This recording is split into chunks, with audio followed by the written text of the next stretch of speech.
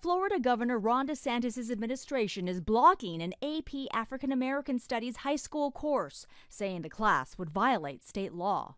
I don't know what the basis of this thought is. It's downright painful to people of color. This new college-level pilot course takes students from pre-colonial Africa to modern protest movements. In a letter to the College Board, which oversees AP courses, Florida's Department of Education rejected approval of the course, saying it's inexplicably contrary to Florida law and significantly lacks educational value, adding that if the course comes into compliance and incorporates historically accurate content, Florida Department of Education will always be willing to reopen the discussion.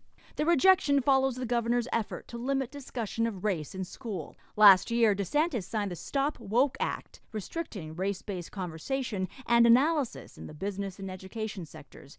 He's made other headline-making education moves as well.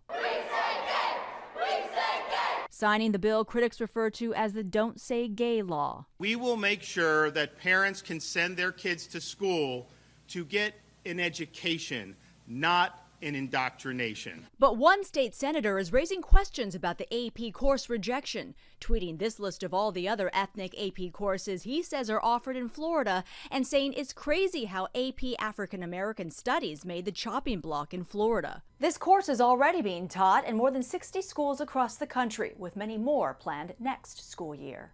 Andrea Fuji, ABC News, New York.